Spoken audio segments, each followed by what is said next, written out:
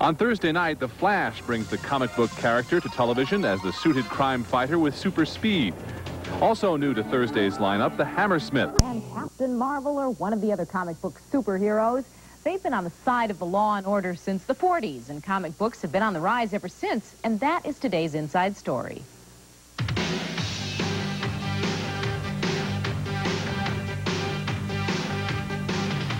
America's love affair with the comic book is bigger now than ever before, and it's definitely not just for kids. As much as $80,000 has been paid for one comic book, and Hollywood is picking up on that cue in the movies. You're under arrest. Dick Tracy is the latest film to have its origins in a comic book. Warren Beatty based his character on what attracted him to read Dick Tracy as a child. Dick Tracy makes me nostalgic. It makes me think about when I was a kid. Everything was very clear in Dick Tracy. What was good was clear, what was bad was clear. Dick Tracy's good. What are you? I'm Batman.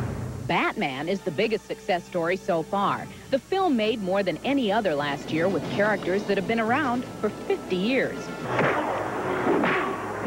Now a film called Captain America, based on the comic book character, is set to be released later this year, and a new TV series based on The Flash is on the CBS schedule for fall.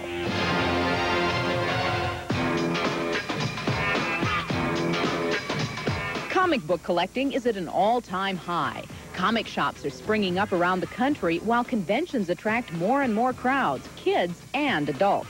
The same kids who used to hide comics from parents and teachers are now grown up and collecting them. It's not only fun, it's an investment. Particularly ones we specialize in are kind of like blue chip stocks. They're very solid investments. They always go up about 10% a year or better. I hear all the time that parents coming in wanting to put books away for the students for college. A lot of people like the idea that comic books could be an investment, not unlike coins and stamps. They're cool, and someday I know that comic books will be worth something. Captain America Comics, #1, 1941, first appearance of Captain America. Stephen Fischler has been collecting comics for most of his 23 years. He has his own business buying and selling the books, and he has acquired some of the most valued and rare comic books in existence. This is the first appearance of Batman. A book like this would bring upwards of $80,000 to $90,000 in perfect condition. A book like this, which is Action Comics 1, is the first Superman. This is considered to be about the same price range as the Detective 27, about $80,000 to $90,000 in perfect condition. Larry Doucet has been a collector of Dick Tracy comic books and memorabilia since he was 10 years old. He thinks the movie will only enhance the value of his collection. There are people who are trying to capitalize on the movie and speculate on the movie, and the price of some of these things are becoming more than they were last year by a substantial amount. There are celebrities who collect comic books. Mark Hamill, better known as Luke Skywalker, sees collecting as a hobby he can enjoy with his children. Quite a different attitude than when he was a child. I think it had the same illicit allure that rock and roll had, because it was tolerated in my household but looked down upon as, you know, for feeble-minded if you couldn't read regular books. But that's one of the things I think helped me want to read.